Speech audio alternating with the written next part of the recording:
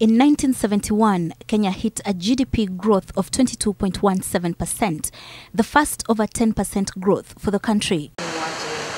In 1996, the economy performed well yet again, growing at 14.73%.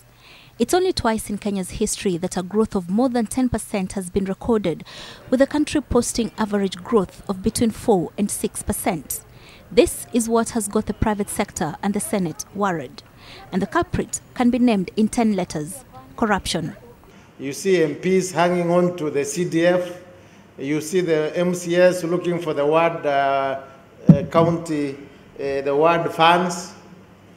I think this time this country makes a decision.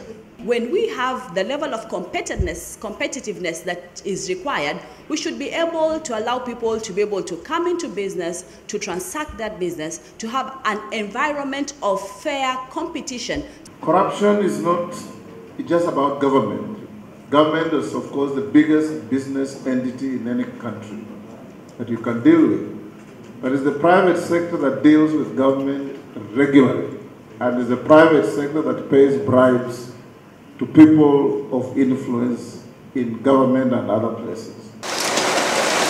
The leaders have disputed the government's official talk that the economy is growing, arguing that if the foot soldiers of corruption are the ones who are prosecuted and the lords left to walk free, then there can be no satisfactory economic growth. Sisi kama wabunge tunahakikisha tumeweka sheria ambayo kwamba itahakikisha Wakenya hawataporwa. There is also the challenge of devolution, where the government seems to have been thrown in the deep end with no idea how to swim. And harmonizing taxation across counties, because as we take our products to market, whether it's a promotion, as the other speakers have spoken, there is always taxation, different levels of taxation and levies at every crossing to another county. So that still is an issue. The senators in KEPSA were speaking at a speakers roundtable in Mombasa. Zainab, Wandati, NTV.